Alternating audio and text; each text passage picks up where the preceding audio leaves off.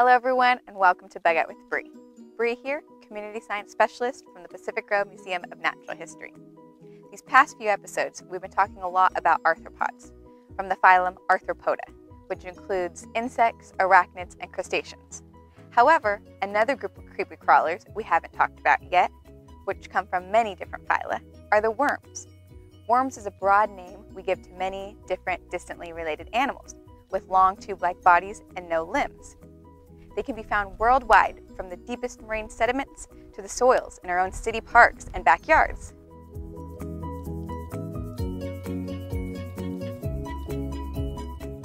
What do you think of when I say the word worm? My first thought are these guys. The ones most people are familiar with is Lubricus terrestris, sometimes referred to as night crawlers. However, there are over 6,000 different species of earthworms alone. On top of that, there are as many as a few 100,000 species of worms in total. And there are about 12 phyla of worms in the world. But today, we are only going to focus on the three major phyla: the flatworms, roundworms, and segmented worms. Flatworms belong to the phylum Platyhelminthes. Flatworms are found in marine, freshwater, and even damp terrestrial environments. Flatworms are flat and soft-bodied. Most are free-living forms, but many are parasites that obtain their food from a host animal. Some common ones are planarians, flukes, and tapeworms. Flatworms have a simple digestive system, and some are scavengers. They feed on dead plant or animal material and are also predators. Tapeworms are parasites and absorb food from their host's digestive system. Roundworms belong to the phylum Nematoda.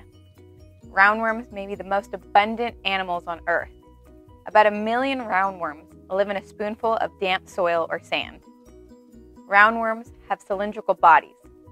Some are carnivores, some are herbivores, and some are parasites.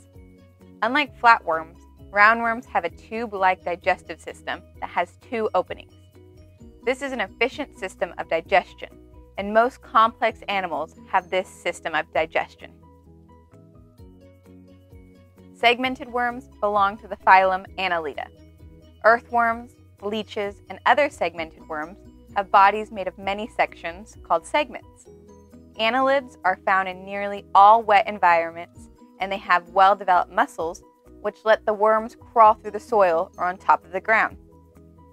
Annelids also have a digestive system that has 2 openings and have a closed circulatory system. Blood is enclosed in the heart and blood vessels. They have 5 paired organs that act like hearts to pump their blood through blood vessels.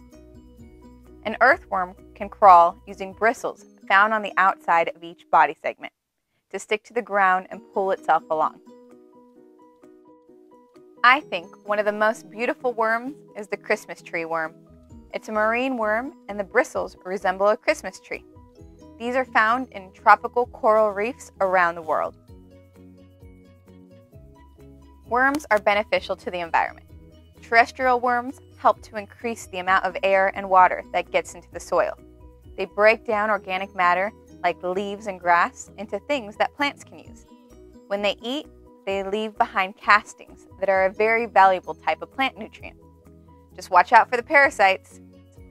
Stay safe, but stay creepy. See you next time on the next Bug Out with Bree.